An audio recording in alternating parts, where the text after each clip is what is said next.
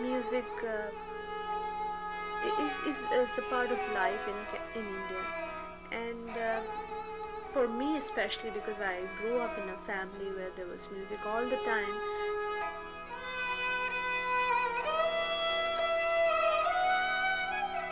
In 1988, my husband was transferred in his job to Toronto, and that's what brought us here. Obviously, I can't expect the same kind of atmosphere here for Indian classical music as there is in India. But certainly, I think that I involve myself with teaching and, of course, playing whenever I can.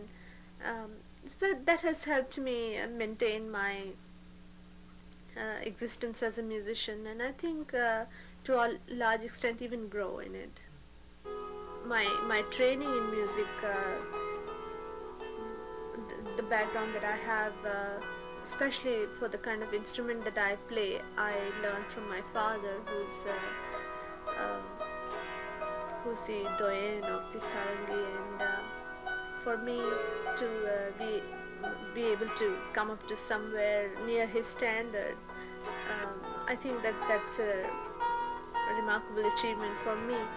And of course, the experiences in life are life experiences, because Indian classical music uh, is based on the feeling that you can give to a particular rag is something that only the musician can create. And I think life experience is a very important inspiration. Well, as you know, we have rags that are composed specially for different times of the day, and even different seasons. We don't have one for snowfall though.